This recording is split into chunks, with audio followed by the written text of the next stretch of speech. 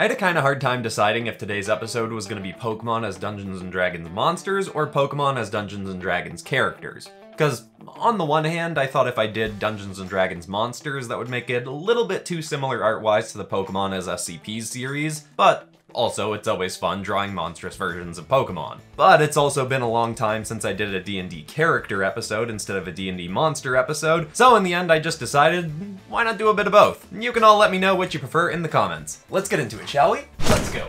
Hit like if you want, subscribe if you feel like, but either way, enjoy the show. Across the world, many places face great struggles and conflict. Some fight invasion at the hands of the tyrannical Shimada Empire. Others face smaller threats, such as a treacherous necromancer trying to take their home from them. But in other places, the challenges faced are self-imposed. Ways to push themselves to improve and grow and earn their places in their communities. One of these such places is the Pallet Grove Hills. This region has seen a long period of relative peace, despite being home to 3 distinctly different clans of beings who have not always gotten along. There are the Grung, a frog-like species of druidic people who live in the swamplands, the Turtle Folk, who live along the rivers that surround the dormant volcanic mountains, where live the final clan, the Dragonborn. These 3 clans have warred with each other in the past, but not in many decades, as they found peace through a shared appreciation for competition. Their young are all set to similar trials at an early age, and they often have tournaments to see which clan is producing the finest warriors and tacticians. The Dragonborn are the proudest of the 3, and for all their young, proving themselves to the clan is an essential part of growing up. By the age of 16, as they finally sprout their first horn on the backs of their heads, they are sent off into the wilds to develop and prove their might. They must return with proof that they have defeated 8 beasts, each of a different element or set of abilities. When young M'Eleon of family Charen was finally of age to set off, he did so with an added challenge. The most prized possession of his family was an ever-burning flame from the very dragon that had began their ancestral line. The flame could be put out, but had been kept lit for centuries, and M'Eleon, like his mother and grandfather before him had, was made to carry this flame with him on his journey, and to ensure it remained lit while undertaking his quest. The task would have daunted most, but not M'Eleon. He already believed himself to be the greatest warrior that had ever lived, and was determined to prove it. The day he finally set off, he did so at the same time as 2 of his friends from the other clans, and while they were all close and wished each other all the best, M'Eleon boasted proudly before they departed that he'd far surpass the might of his friends and return in half the time it would take them. The young Grung and Turtle Folk were both used to M'Eleon's arrogance and aggressive nature, so they simply laughed along with his words and wished him well as they all set off. M'Eleon went on alone, first running into the Trevenairan woods. It was a region that got particularly dark and menacing at night. In fact, rumors had been told that recently a pack of cursed demon wolves had made the woods their home. It was said that if you were burned by the flames that spewed from their maws, the pain induced would never go away, even if you were a Dragonborn with fire-resistant skin. Being injured by flames was considered a great embarrassment for a Dragonborn, but M'Eleon's boldness sent him immediately searching for these creatures, knowing that even if he didn't find one, there were many other beasts that wandered those woods, and it certainly wouldn't be long before he found his first foe. On his first night in the woods, he refused to sleep, claiming to himself that he could only do so after defeating his first opponent. By midnight, he was still wide awake and on the hunt. He'd passed by a few various creatures, but none powerful enough to count for his task. He was growing agitated when he suddenly heard faint footsteps. The second he focused on them, they vanished, but all the same, he bared his Dragonclaw gauntlets and yelled out, "Whoever you are and whatever you are, show yourself and face the might of M'Eleon of the House of Yow!" An arrow suddenly grazed across his tail and almost made him drop his family flame. He whipped around just as a tall, feathered figure ran up to him and clammed his mouth shut. "Quiet, you yammering lizard, and douse that flame now!" M'Eleon quickly recognized her as an Owlin Archer. He'd heard of her kind, but never actually seen one before. He would have been more intrigued by her if his honor hadn't just been put in question. He tore his mouth free and yelled, "How dare you suggest that I put out the flame of my great ancestor, and I won't be silenced by some feathery tart with pointy sticks." Her beak quivered with anger for a brief second before her gaze shot past him and her expression changed to a smirk. She took a few steps back. "Whatever you say, lizard boy." "I am not a measly lizard. I am M'Eleon, the greatest Dragonborn to ever be." Ah! Something suddenly wrapped around his leg and ripped him off the ground. Dangling by his foot, he was raised into the air, faced with a tree bearing a single glowing red eye. Lizard boy, meet the Trevenairan Ent, the guardian of these woods. It's really not a fan of fire in its home.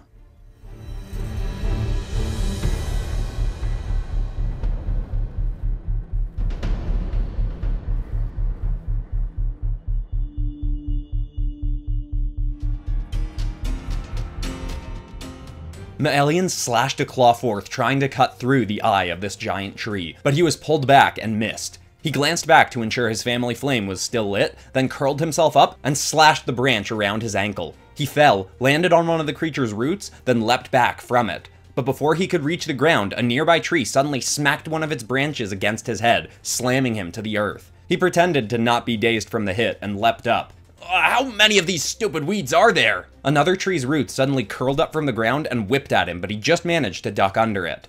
The Owlin Archer was perched against a tree in the distance, watching. "Oh, there's only one, but the Great Ent can control all the trees around it too, and it's not likely to stop having them beat you up until you put out that flame." Another root shot up from the earth and smacked M'Eleon across the face.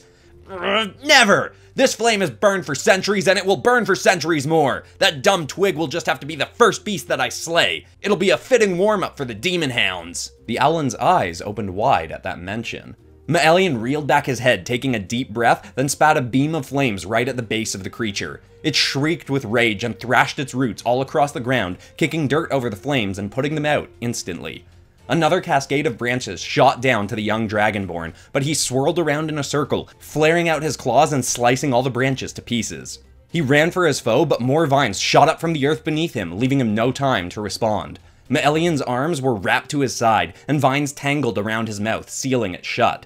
He thrashed violently as he was raised before the Ent again. It angrily reached its arm towards the lantern that he held in his tail. He thrashed harder and harder, but couldn't get free. Suddenly, a barrage of arrows fired through the woods and cut all the branches holding him. As M'Eleon fell, he saw a shadow suddenly dart across the ground beneath him. The Ent noticed it too, and its gaze followed the blur as it bolted behind him.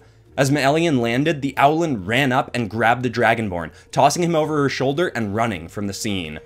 "Unhand me! I had that thing right where I wanted it!" I've seen that Ent kill troops of warriors in seconds, and as long as you're in these woods, and now that you've so moronically enraged it, it'll keep hunting you until it tears you to pieces. "Let it try, I'll turn it to ashes!" No, you won't, but maybe you can assuage it. Sounds like you, me, and the Ent might all have a common enemy. Tell me more about these demon hounds that you're after.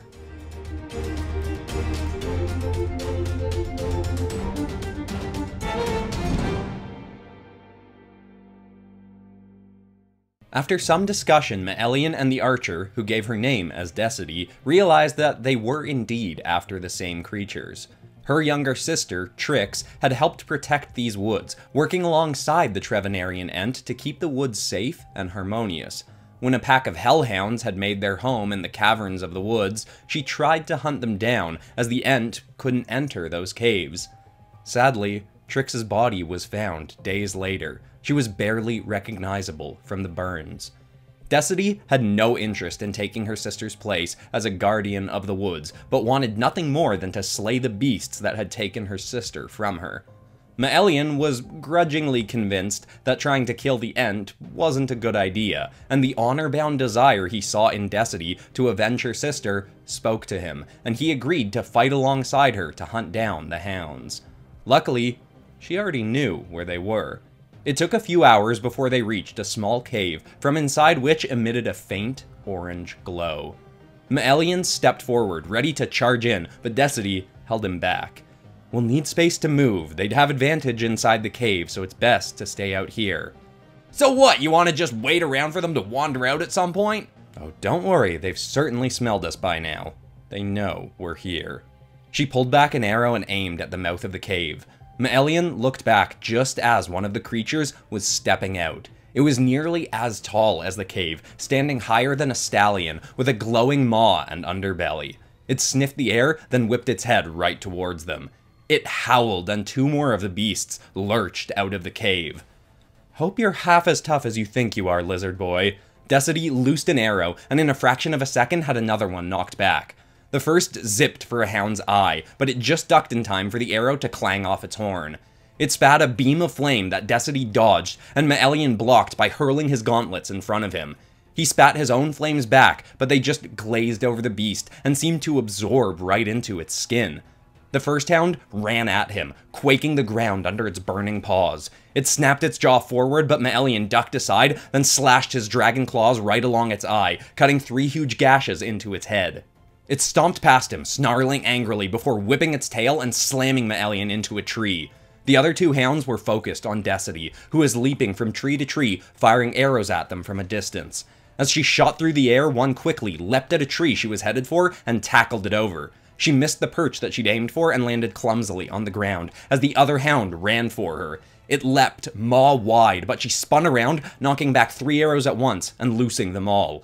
2 pierced right into the creature's eyes, and the third fired right through to the back of its throat. She dodged aside as its body slammed to the ground, and the light quickly faded from its underbelly. M'Eleon had quickly recovered from his hit and was slashing claws over and over and over at the hound before him. It was stumbling back, trying to avoid the hits. Its mouth opened and it spat another shot of flames, but M'Eleon dodged aside and slashed right at the creature's horn. It cracked right off and he caught it out of the air. The creature barked in rage and opened its mouth again, flames sputtering out just as it was about to spew its toxic flames. But then, M'Eleon swung the shattered horn right up through the hound's jaw, stabbing right into the creature's head. The beast dropped to the ground just as Decidy was finishing off the third. It was stumbling, nearly dead with arrows pierced all over it, when M'Eleon ran over and drilled his claw right into its head, giving it the final blow. That way, he could claim he'd killed 2 of them. Decidy rolled her eyes at him, but all the same, they'd done it, finally ridding these woods of the doomed Hell Hounds that had scourged them. M'Eleon took one horn as a trophy, then cut off another to grudgingly present to the Trevenairan Ent as penance for his earlier actions. It seemed to accept this, and he was allowed to continue passing through the woods. Decidy agreed to lead him on to other creatures he could best. His boisterous attitude would even somewhat end up growing on her, more so after he became willing to take on some of her advice, as she was a fairly well-weathered warrior, with much wisdom to impart. And that began a tentative friendship that would see them onto many more adventures in the near future.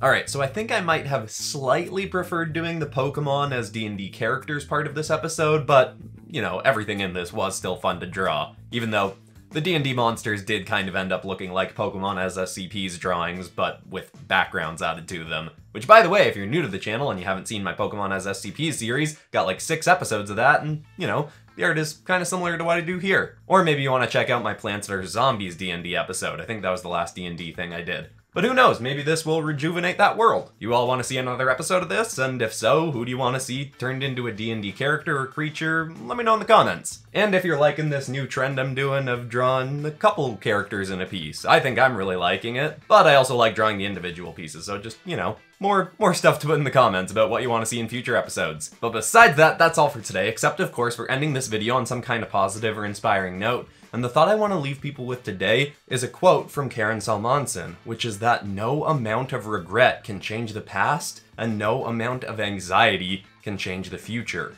I hope that's helpful to someone out there. Thanks so much for watching, everybody. I love you all, and I'll see you all in the next episode on Friday.